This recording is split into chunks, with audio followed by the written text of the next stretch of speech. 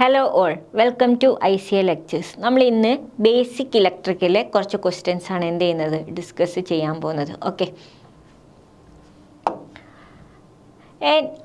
ideal current source, the internal resistance is ഒരു ideal current സോഴ്സിൻ്റെ internal resistance എത്രയാണ്? അതാണ് first question. Infinite and connected in parallel, zero and connected in parallel, infinite and connected in series, zero and connected in series.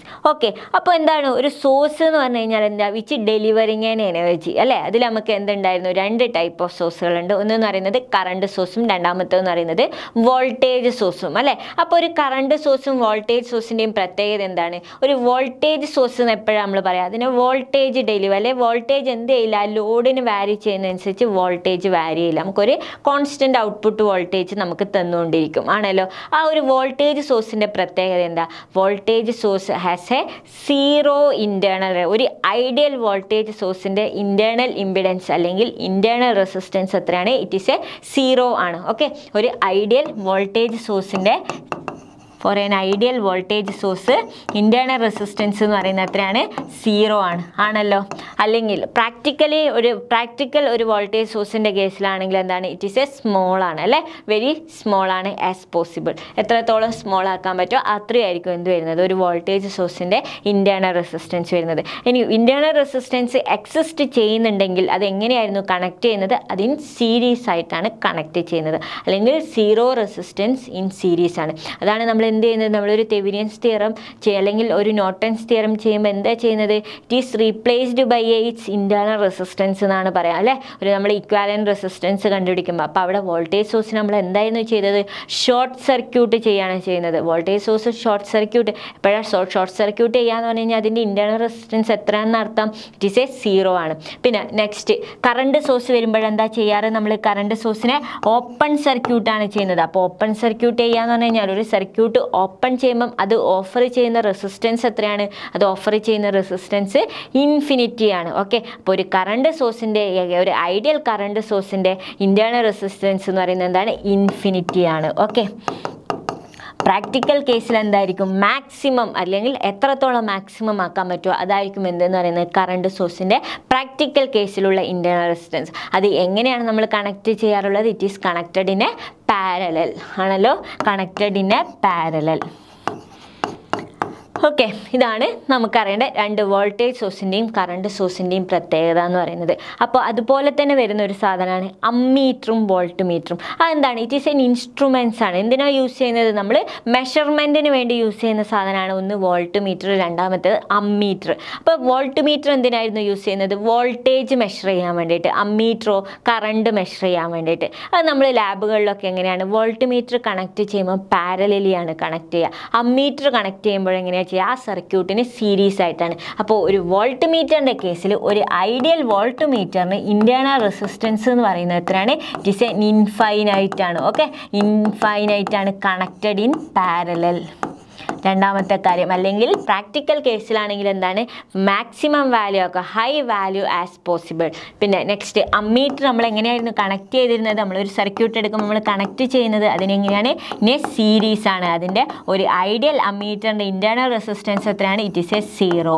And practical കേസിൽ എന്താണ്? It is A minimum as possible. Okay ആണല്ലോ, ഇതാണ് നമ്മുടെ ഒരു question. അപ്പോൾ ഇതിലെന്താ ചോദിച്ചിരിക്കുന്നത്? ഒരു ഐഡിയൽ കറണ്ട് സോഴ്സിൻ്റെ എന്താണ്? It is N infinite and connected in parallel. അപ്പം നമ്മുടെ കറക്റ്റ് ആൻസർ എന്ത് വരും? ഓപ്ഷൻ എ ആണ് എന്ത് വരിക? നമ്മുടെ കറക്റ്റ് ആൻസർ വരിക. ഓക്കെ ആണല്ലോ, നമുക്ക് നെക്സ്റ്റ് ക്വസ്റ്റ്യനിലോട്ടേക്ക് മൂവ് ചെയ്യാം. Which of the following conductors has A lowest resistivity? ഇതിൽ ഏതിനാണ് ലോവസ്റ്റ് റെസിസ്റ്റിവിറ്റി വരുന്നത്? അതാണ് ഒരു ക്വസ്റ്റ്യൻ. എപ്പോഴും ഒരുപാട് ക്വസ്റ്റ്യനിൽ എന്ത് ചെയ്യുന്നത്? നമ്മൾ റിപ്പീറ്റ് ചെയ്ത് വരുന്ന ഒരു ക്വസ്റ്റ്യൻ ആണിത്. അപ്പോൾ ലോവസ്റ്റ് റെസിസ്റ്റിവിറ്റി എന്ന് പറഞ്ഞു കഴിഞ്ഞാൽ എന്താ? Highest conductivity. ഏറ്റവും ഹയസ്റ്റ് കണ്ടക്ടിവിറ്റി ഉള്ള എലമെൻ്റ് ഏതാണ്? ഇറ്റ് ഈസ് എ സിൽവർ ആണ് അല്ലേ? ഹയസ്റ്റ് കണ്ടക്ടിവിറ്റി എന്ന് പറയുന്നത് ഇറ്റ് ഈസ് എ സിൽവർ ആണ്. അതിൻ്റെ കണ്ടക്ടിവിറ്റി ഓർഡർ എത്രയാണ്? 10⁸ അല്ലേ? 10⁸ ആണ് എന്ത് വരുന്നത്? നമ്മുടെ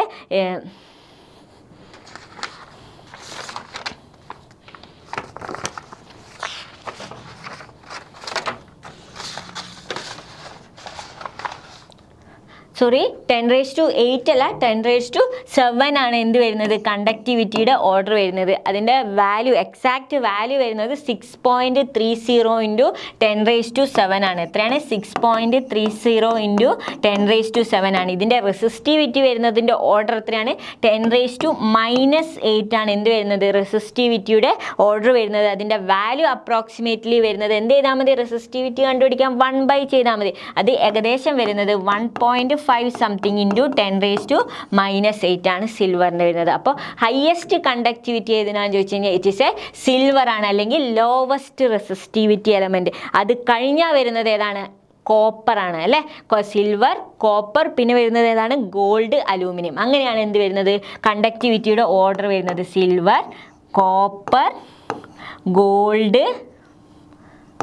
ഗോൾഡ് പിന്നെ വരുന്നതാണ് എന്ത് പറയുന്നത് അലൂമിനിയം. ഇത്രയാണ് എന്ത് ഓർഡർ ഓഫ് എലമെൻറ്റ്സ് ചോദിക്കുമ്പോൾ. ഇപ്പോൾ ഇവിടെ നമ്മൾ ചോദിക്കുമ്പോൾ ഏറ്റവും കൂടുതൽ കണ്ടക്ടിവിറ്റി അല്ലെങ്കിൽ ഏറ്റവും കൂടുതൽ കുറവ് റെസിസ്റ്റിവിറ്റി വരുന്ന സിൽവർ, പിന്നെ കോപ്പർ, പിന്നെ ഗോൾഡ്, പിന്നെ അലൂമിനിയം. ഇങ്ങനെയാണ് എന്ത് വരുന്നത് അതിൻ്റെ ഓർഡർ വരുന്നത്. ഈ വാല്യൂസുകൾ എന്ത് ചെയ്യുക ജസ്റ്റ് ഒന്ന് നോട്ട് ചെയ്ത് വെക്കുക. പല എക്സാംസിന് നമ്മുടെ ITI ലെവലുള്ള അല്ലെങ്കിൽ ഡിപ്ലോമ ലെവൽ എക്സാംസിന് എന്ത് ചെയ്യാറുണ്ട് ഈ വാല്യൂസ് ചോദിക്കാറുണ്ട്. ഓക്കെ, നെക്സ്റ്റ് ക്വസ്റ്റ്യനിലോട്ടേക്ക് പോവാം. If capacitors are connected in a series, the effective capacitance is എന്താണ് ഒരു കപ്പാസിറ്റർ സീരീസ് ആയി കണക്ട് ചെയ്ത് കഴിഞ്ഞാൽ എഫക്റ്റീവ് കപ്പാസിറ്റൻസ് എത്രയാണ് എന്നാണ് ക്വസ്റ്റ്യൻ ആണല്ലോ. എഫക്റ്റീവ് കപ്പാസിറ്റൻസും റെസിസ്റ്റൻസും തമ്മിലുള്ള ബന്ധം എന്താ? രണ്ടും റിവേഴ്സ് ആക്ഷൻ ആണ് അല്ലേ. റെസിസ്റ്ററിൻ്റെ നേരെ സീരീസിൻ്റെ നേരെ റെസിസ്റ്റർ സീരീസ് ആയിട്ടുള്ള സെയിം ആണ് എന്ത് വരുന്നത് കപ്പാസിറ്റർ പാരലലായിട്ട് വരുന്നത്. അതാണ് ഇതിൻ്റെ ഒരു ബന്ധം എന്ന് പറയുന്നത്. റെസിസ്റ്റർ സീരീസുള്ള അതേ എഫക്റ്റ് ആണ് കപ്പാസിറ്റർ പാരലൽ. അതെങ്ങനെയാണ് ആ എഫക്റ്റ് വരുന്നത്? നമുക്കറിയാം റെസിസ്റ്റൻസ് എന്ന് പറഞ്ഞു കഴിഞ്ഞാൽ R എന്തായിരുന്നു? R = V/I ആണ് അല്ലേ. R = V/I ആണ്. അതുപോലെ തന്നെ നമ്മുടെ കപ്പാസിറ്റൻസ് C = എന്താ? C = Q/V ആണല്ലോ. C = Q/V ആണല്ലോ. ഇനി ഒരു കപ്പാസിറ്റർ സീരീസ് ആയിട്ട് കണക്ട് ചെയ്യുമ്പം അതിൻ്റെ ചാർജ് Q എന്ന് പറഞ്ഞു കഴിഞ്ഞാൽ എന്താണ്? ചാർജാണ് അല്ലേ. Q എന്ന് പറഞ്ഞു കഴിഞ്ഞാൽ ചാർജാണ്. ചാർജ് എന്തായിരിക്കും? എല്ലാ കപ്പാസിറ്ററിലുള്ള ചാർജ് സെയിം ആയിരിക്കും. ഏതുപോലെ? ഒരു റെസിസ്റ്റർ സീരീസ് ആയി കണക്ട് ചെയ്യുമ്പം കറണ്ട് സെയിം ആവുന്നത് പോലെ. ഓക്കെ, അപ്പോൾ ഇതിൻ്റെ വീട് എന്തായിരിക്കും? V ആണ് എന്ത് വരുന്നത് ടോട്ടൽ വോൾട്ടേജ് ഡിഫറൻസ്. ഒരു 3 കപ്പാസിറ്റർ സീരീസ് ആയിട്ട് കണക്ട് ചെയ്തിട്ടുണ്ടെങ്കിൽ അതിൻ്റെ ക്രോസ് വരുന്ന വോൾട്ടേജ് എന്ന് പറയുന്നത് എന്തായിരിക്കും? V1 + V2 + V3 ആയിരിക്കും. ഇതിൻ്റെ ഓരോന്നിൻ്റെയും ചാർജ് എന്തായിരിക്കും? സെയിം ആയിരിക്കും. അപ്പോൾ ടോട്ടൽ V എന്ന് പറയുന്നത് എന്താണ്? V1 + V2 + V3 ആയിരിക്കും. ഓക്കെ, ചാർജ് എന്താണ്? സെയിം ആണ്. അപ്പോൾ നമുക്ക് ഈ ഒരു ഇക്വേഷൻ വെച്ചിട്ട് നമുക്ക് എന്ത് ചെയ്താൽ Q × 1/C1 + 1/C2 + 1/C3 ആയിരിക്കും. ഓക്കെ, V എന്ന് പറയുന്നത് എന്താണ്? Capital Q/C. Okay, capital Q. അപ്പോൾ 1/C = എന്തായിരിക്കും? 1/C = 1/C1 + 1/C2 + 1/C3 ആയിരിക്കും. ഇങ്ങനെയാണ് എന്ത് വരുന്നത് ഇക്വേഷൻസ് കണ്ടുപിടിക്കുക. അതേപോലെ പാരലലാകുമ്പം ഒരു കപ്പാസിറ്റേഴ്സ് പാരലലി കണക്ട് ചെയ്യുമ്പോൾ അതിൻ്റെ കപ്പാസിറ്റൻസ് വാല്യൂ ചാർജ് എന്തായിരിക്കും? ഡിഫറെൻ്റ് ആയിരിക്കും. വോൾട്ടേജ് എന്തായിരിക്കും? സെയിം ആയിരിക്കും. ഈ ഒരു എഫക്റ്റ് മാത്രമേ മാറുന്നുള്ളൂ. ഓക്കെ, അപ്പോൾ ഇവിടെ കപ്പാസിറ്റൻസ് കൂടിയ ഒരു കപ്പാസിറ്ററിൻ്റെ വോൾട്ടേജ് എന്തായിരിക്കും? വോൾട്ടേജ് കുറവായിരിക്കും. നേരെ എന്താണ് കപ്പാസിറ്റൻസ് കൂടുതലുള്ള ഒരു വാല്യൂവിൻ്റെ വോൾട്ടേജ് എന്തായിരിക്കും? കുറവായിരിക്കും. കാരണം കപ്പാസിറ്റൻസും വോൾട്ടേജും എന്താണ്? ഇൻവേഴ്സ്ലി പ്രൊപ്പോർഷണൽ ആണ്. അതുപോലെ തന്നെ കപ്പാസിറ്റൻസ് പാരലലി കണക്ട് ചെയ്ത് കഴിഞ്ഞാൽ ഏതിലൂടെയാണ് കൂടുതൽ ചാർജ് ഫ്ലോ ചെയ്യുക? ചാർജ് ഉണ്ടാവുക എവിടെയായിരിക്കും? കൂടുതൽ കപ്പാസിറ്റൻസ് വാല്യൂ ഉള്ളതായിരിക്കും. അതാണ് രണ്ടിൻ്റെയും ഒരു ഡിഫറൻസ്. റെസിസ്റ്ററും അതുപോലെ തന്നെ നമ്മുടെ കപ്പാസിറ്ററും തമ്മിലുള്ള ഒരു എഫക്റ്റ്. അപ്പോൾ ഇത് നമ്മൾ ഡീറ്റെയിൽഡ് ആയിട്ട് എവിടെയാണ് നോക്കുന്നത്? നമ്മുടെ കപ്പാസിറ്റൻസ്, ഇലക്ട്രോസ്റ്റാറ്റിക്സ് എന്ന് പറഞ്ഞ ടോപ്പിക്കിലെ കപ്പാസിറ്റൻസിൽ നമ്മൾ എന്ത് ചെയ്യുന്നുണ്ട്? ഡീറ്റെയിൽഡ് ആയിട്ട് നോക്കുന്നുണ്ട് അല്ലേ. അപ്പോൾ ഇവിടെ നമുക്ക് എന്ത് പറയാം? ആൻസർ എന്തായിരിക്കും? ഒരു കപ്പാസിറ്റർ സീരീസ് ആയി കണക്ട് ചെയ്ത് കഴിഞ്ഞാൽ ഇക്വാലൻ്റ് കപ്പാസിറ്റൻസ് എന്താണ്? Which is equal to 1/C = 1/C1 + 1/C2 + 1/C3. അപ്പോൾ ഇവിടെ ഏത് വരും ഇക്വേഷൻ? ദ ഓപ്ഷൻ B ആണ് എന്ത് വരിക? കറക്റ്റ് ആൻസർ വരിക. ഓക്കെ ആണല്ലോ. നെക്സ്റ്റ് ക്വസ്റ്റ്യനിലോട്ടേക്ക് മൂവ് ചെയ്യാലോ. ഓക്കെ,